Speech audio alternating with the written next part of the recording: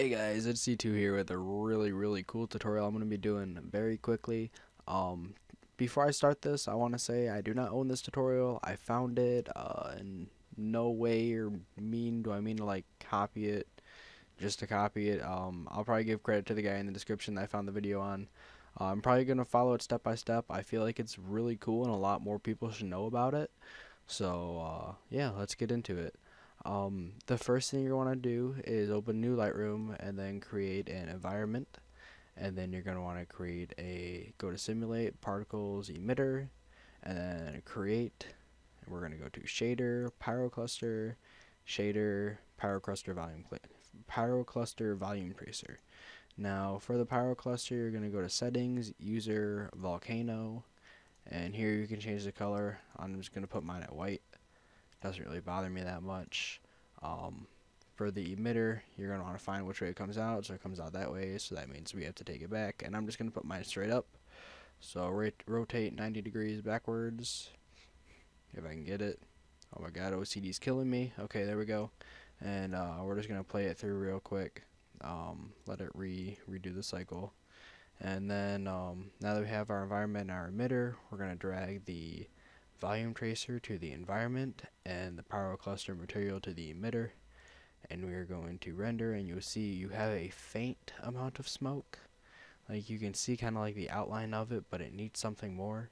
So, and then that's where these lights come in, and I'm going to drag this light out here, duplicate it. Basically I'm just going to follow the boxes on here.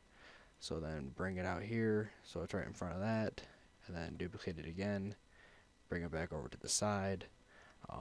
We're going to take all of these lights and we're going to change the shadows to shadow map soft. That's very important. And just kind of bring the intensity down to, let's say, 70. Sounds good.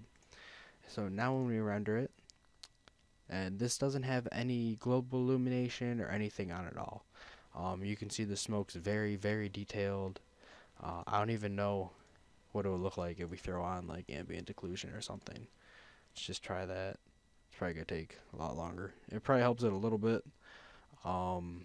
Let's say we were to throw on global illumination. Let's try that. And a lot of this is just gonna be trial and error. From playing around with it, I'll show you some different things you can do.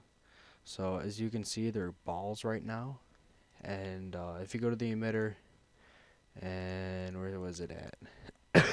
Excuse me, sorry, I'm very sick. I'm sorry, go to the pyrocluster, and we're gonna go to the shape. You can change the shape. You can see it's a sphere. You can change it to a box, and I believe that should alter the render.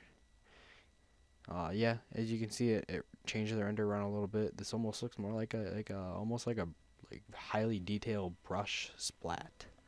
Now that would be pretty cool. Probably used on a background. Maybe you could like incorporate like a logo or something here, and that'd be pretty cool. I think that looks pretty awesome with it, because it actually kind of displaces, I guess will be the right term. Cuts out. You can see kind of like the splatters off to the side. Let's change it to, what was the other one, like cone, cylinder, sorry. Let's change it to cylinder. That looks pretty cool too. That pretty much just kind of changes it up from when we had it as a sphere. You could almost pick out the spheres in here. So render it again.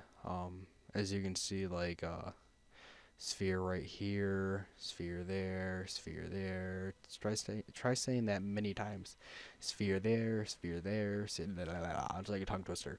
Okay, so as you can see, you can just change little things right here, and I don't know. I think you can just change the color right here, and it can alter the like the whole shebang.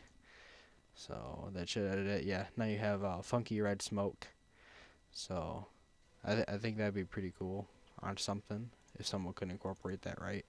But if you just kind of want to have like a slight coloration in it, you can also come to these lights here, and if we click on the light, go to general, you can see you have a color here. A lot of people don't know this.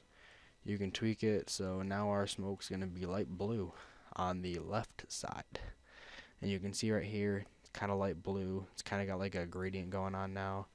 let's make this smoke look like it's on like LSD or something. So now we're gonna put it to red in the middle. Then over on the side here, let's do something crazy like it's high on perp. So then we're gonna do this one right here. And that is some funky looking smoke.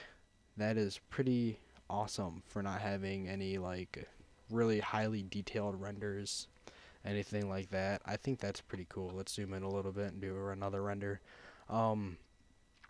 Like I said, I don't own this effect. I merely found it and I thought it was pretty cool. Bring it to light and show some of you guys. I think someone could really do something with this and pull it off pretty sick. I kind of have like a good idea right here with like the gradient on the side and the different color. Actually, I might use this. I don't know. If you see a background in the future with this, just know that I got it from this tutorial. Like I said, the guy will be linked in the description. If you want a better effect, put it to like sphere or cylinder. As you can see, it's kind of clumpy, and as you can see, there's like a line. Oh no, it rendered it out. But it's really stuck together. So let's say we are going to come here, go to shape, and put it on box. That's what I meant. And we'll do another render, and hopefully it like spreads out a little bit, little wisps of smoke, and that should look pretty cool.